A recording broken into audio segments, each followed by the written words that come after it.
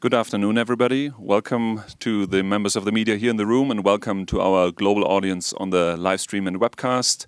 Thank you for joining us today. I'm very honored and proud to present this distinguished panel today. To my immediate left is Minister Johann Schneider Ammann, who is the Minister for Economic Affairs, Education and Research of the Swiss Federal Council. And also, we are joined today by Director General Roberto Azevedo of the World Trade Organization. This press conference has somewhat of a tradition here in Davos. The two gentlemen are coming directly from the informal gathering of ministers, and we are very grateful that they will be sharing their key findings today with us. Thank you. Thank you, Mr. Schmitt. Ladies and gentlemen, I welcome you to this press conference at the occasion of the 2 days informal WTO Ministerial Gathering. With me today is WTO Director General Roberto Azevedo. This morning, 21 ministers, together with Roberto Azevedo, met under my chairmanship for the informal discussion and the upcoming negotiations in the WTO. First, I would like to give you my assessment of today's meeting, and then I pass to Roberto Azevedo. We had a good and open discussion this morning. I want to summarize this discussion in 10 points. First, 20 years after the organization's establishment, we shared an understanding that very important objectives are on the WTO's agenda in 2015, and we expressed our confidence that members will succeed in meeting these objectives in a timely way. Secondly, we reiterated our commitment to implementing all decisions taken at the 9th WTO Ministerial Conference in Bali, including on public stock holdings for food security purposes, as amended in November 2014. The third point, we concurred that by July, a detailed work program will have to be defined, setting up a credible and realistic path towards a conclusion of the Doha development round. Fourth, a sense of urgency must be instilled to the work in Geneva.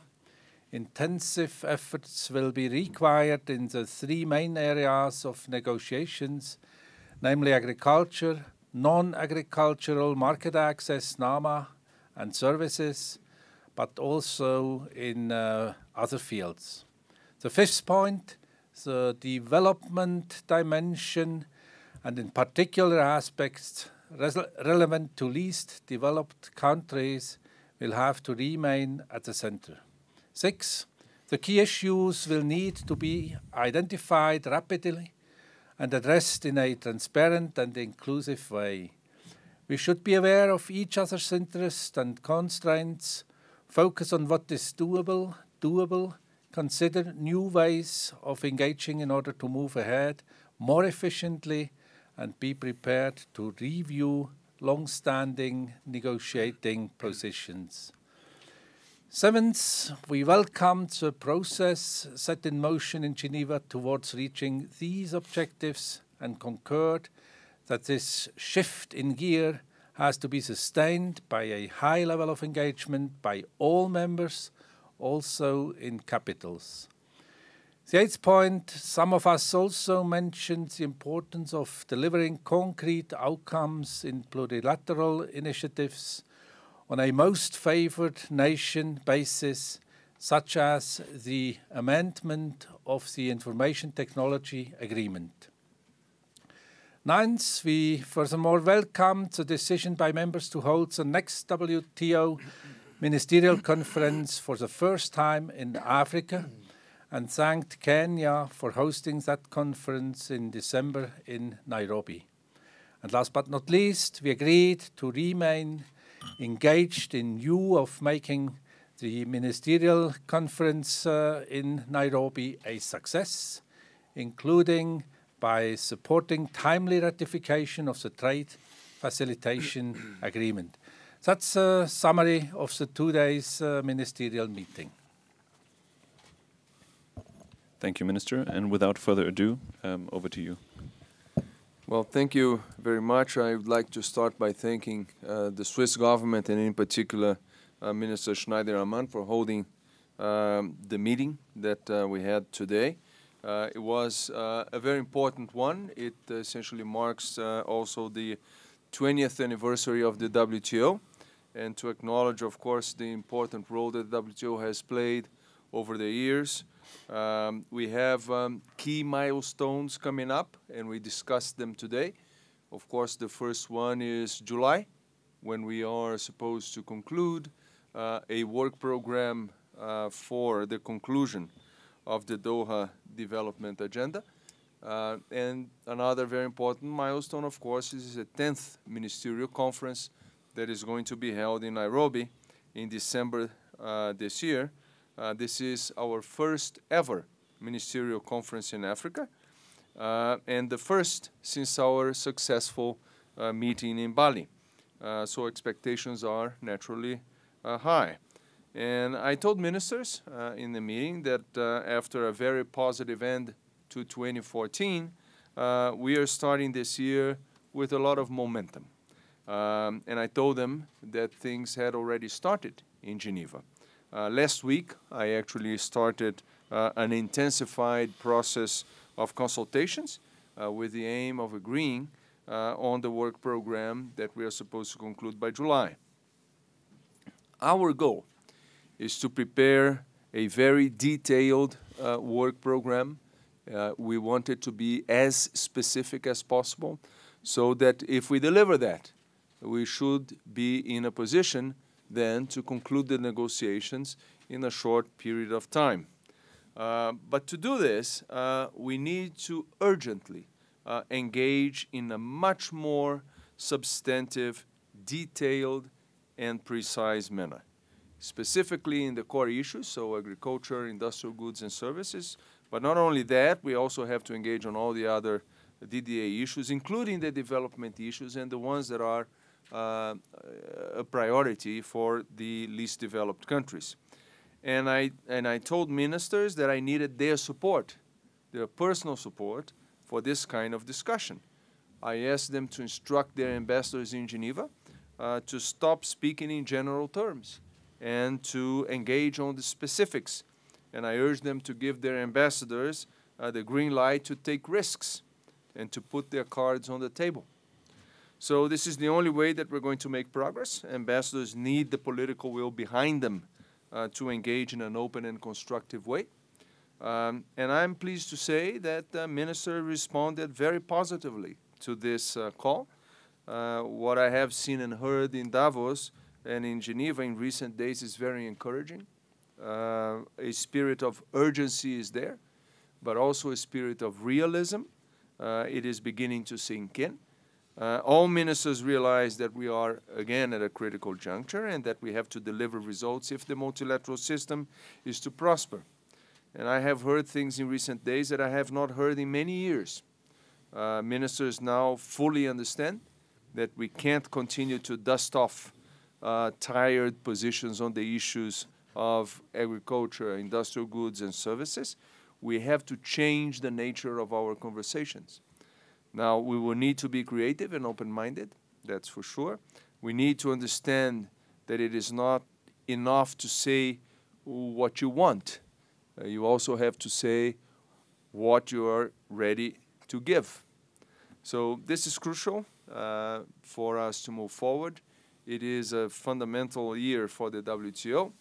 We have the opportunity to deliver really some substantive outcomes which will bring real economic benefits for everyone and for a global economy that is really in need of good news. So there is a lot of work ahead, but I think that we took an important step forward today. So thank you. Thank you very much for sharing the insights from the informal gathering. For the sake of our online audience, if there are questions, please state your name and organization. We have a microphone at the back. There's a gentleman to the left. Hi, I'm Daniel Rittner from Brazil's Valor Econômico. My question is for both Azevêdo and the Minister. First, when you talk about a work program, does that involve drafts as well? And when should the drafts be delivered? Secondly, I think it would be almost impossible to conclude the Doha round without touching agricultural subsidies. As far as agriculture is concerned, how ambitious do ministers seem to be? Thank you. Well, the mandate doesn't specify what shape or form the work program would have. So I suppose that members will decide as we get close to July what kind of work program they are ready to deliver by that time. We set to ourselves a goal to have a work program that is as close to modalities as possible. So if we can get to, for example, full modalities by July, perfect. But the goal is to be as close to modalities as we can. When? July. That's the purpose. If we don't get to full modalities by July, then we have to see how far we are and decide what the next step would be. And then we'll decide what that means in terms of chronology. On the ag subsidies, it is clearly a very important part of the conversations. As you know, since 2008, things have changed considerably on that front. And I think what we need now is precisely to have a conversation to look at where are we today? What are the political realities of today's world as far as domestic support is concerned? And then that conversation is precisely the one that we need to have. I don't have enough elements at this point in time to say how ambitious we can be there. It's too early in the conversation to do that. But clearly, there is a sense that this is going to be one of the critical elements of the conversation. Thank you very much. Can we have the microphone in the first row here? The lady in the middle, please. Thank you. Thank you. Gunilla von Hall, Swedish, Svenska Dagbladet. I have another question, and it concerns the ECB decision. Whose position? The ECB's, European Central Bank decision this week. How do you think this is going to affect the outlook for world trade? Do you think this will mean increased trade, increased consumption? Thank you. I'll go first. Thank you for such a delicate question. Principally, it should strengthen the trade within the European Union and over the boundaries of the European Union. But the first and principal idea behind is to win time, so to make sure that European countries get a chance to attack some structural problems. But I assume that the trade volume gets stimulated in a positive way. Well, one of the reasons that the economists tell me that growth in trade has not been as significant as before is because the contribution of the European Union has been small. The EU is, I think, responsible for about a third of global trade. So it's a big chunk. And to the extent that the European economy is not growing fast enough, of course, trade suffers. To the extent that the measures taken by the ECB are precisely directed to foster economic growth, if that economic growth comes about, we should see a pickup on trade, not only in the EU, but globally. So I hope that, these goals are achieved. Thank you very much. Do we have any other questions? Yes. The gentleman there, please. My name's Kjell Louis Pedersen. I'm from Månevisen in Denmark. Mr. Azevedo, have you gotten any guarantees from the ministers today that they stand by all commitments so far in Doha and that no one will backtrack? And secondly, do you think the timing is right, given that the World Bank issued a report earlier this week saying all major commodities, including egg commodities, are dropping in prices, and hence the demand for egg subsidies may be increasing? Thank you. Thank you very much. I think there was a second question over there. Can I see the hands? Yes, Mr. Fischer. Peter Fischer from the NZZ.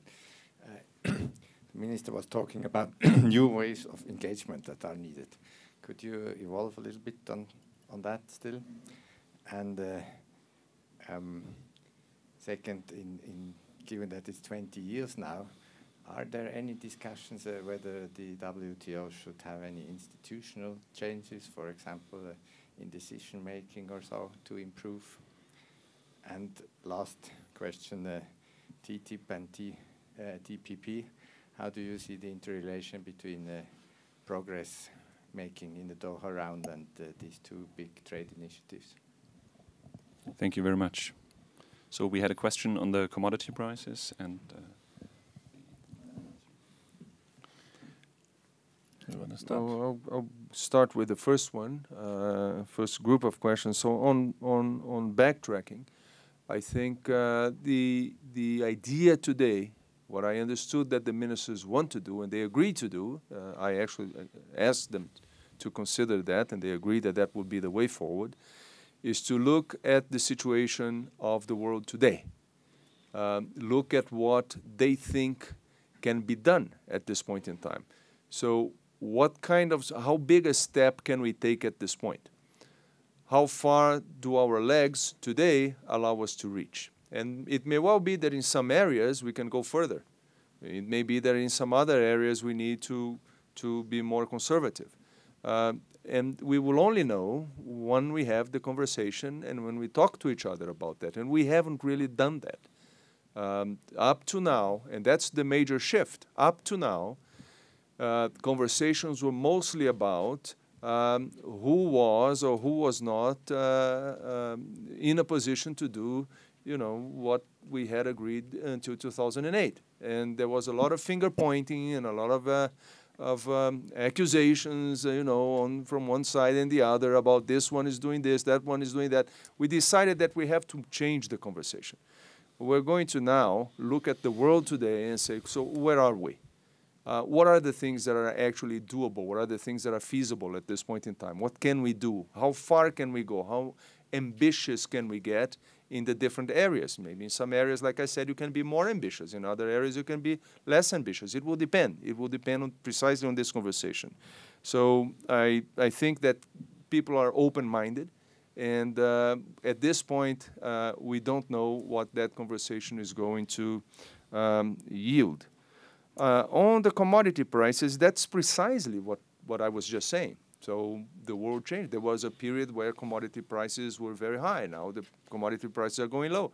And if we look at history, they're going to go up at some point in time again, and they're going to go down again at some point in time. So that's economics. I mean, that's the reality of the world. But the most important now is to see about the political circumstances in each of the members. Each one responded to the crisis with different programs, with different policies, and these things changed the kind of political sensitivities that we have before us. So that's what we have to look at and see what can be done. So that's where we are. But I think just to follow up on that, does that in the essence mean that you can reach the conclusion of having to start from scratch? Can you ask the question again, because our online audience will not be able to hear you without the microphone? Just Thanks. begs the follow-up whether you actually may be in a position that you have to start again from scratch in Doha? No, I don't think so. I think you have a mandate. It is clear that nobody is reopening the mandate. So the mandate is the same. The areas that we have to deliver are those ones that has already been pretty well defined. It is about calibration. It is about figuring out the fine-tuning. How far do we go in one area? How far can we go in another area? So that's what it is about. It's not about throwing all the work that we have done out of the window and starting from scratch. It's never going to happen. On the contrary, what we want to do is build on what we have done already, is to preserve as much as possible of what we have done and the work that we developed over the years. If I may, institutional questions were not the topic of the today's ministerial. And what really matters is that we're going to achieve results by the ministerial conference in December in Nairobi. We spoke about the year of credibility. In other words, if we achieve results, if we can conclude the Bali package, definitely we will have solved the credibility of the WTO. WTO is at a 20 years anniversary, yes, and this should be understood as an initial point for the next 20 years. Multilaterality is still of the utmost importance, and that was confirmed by all the ministers who participated in the 2 days meeting. And I want to confirm to you that the ministers have demonstrated a willingness to meet each other in a open, in a frank, and in a constructive way. I'm now, me too, participating since 5 years in this process. It was the clearest commitment today I ever could live me too. In other words, I'm very positive. I'm encouraged after this meeting. We have a will. We demonstrated a will, and Roberto mentioned it before. It's a giving and taking at the same time, and the detailed discussions needs at least the upcoming 10 months to bring up a positive result. It's now the time. We want to bring the multilaterality further. Thank you very much. I think we have time for one more question. John, please. John Halpern, Associated Press. I'm just curious if you would agree that there's a war of sanctions between Russia and the West over Ukraine, and if so, if you think that that has actually, or maybe the institution of the WTO has actually helped to, in any way, to reduce tensions. Maybe that's a proper function of the organization to sort of take some of those tensions and put them in an institutional rather than military form. I don't know. Just wondering what your comments are on that. Thank you. Well, I'll go first. It's a very political issue you raise. I would very generally answer to you. Each multinational organization is expected to contribute to bring partners together, to lower the tensions, and hence the WTO plays an important role in this context as well. Well, I entirely agree. It is one of the functions of the WTO to serve as a forum for dialogue, as a forum for conversations and for consultations.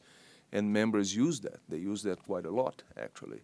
One of the things that we do is precisely that, is to bring issues, trade issues, to the WTO. Members consult, and they in the regular bodies, and then if they're not happy with the result of those conversations, they ask for consultations under the dispute settlement mechanism. and after that they may take it to dispute settlement, and that, you know, you have a technical, very objective assessment of the implementation of the disciplines. But it's essentially the members who will decide how they want to use the organization, how they want to use the institution to approximate positions and to reduce tensions. The organization does not go out there proactively trying to solve problems that it's not in my competence or the competence of the organization. It is the members who will decide how best the organization can serve them in approximating positions. So that's entirely in the hands of the members, how they want to use the organization. There was also a question, I don't want to skip that, about the relationship between these regional agreements, TTIP and TPP and the DDA. My view is that trade liberalization is contagious. It is a frame of mind.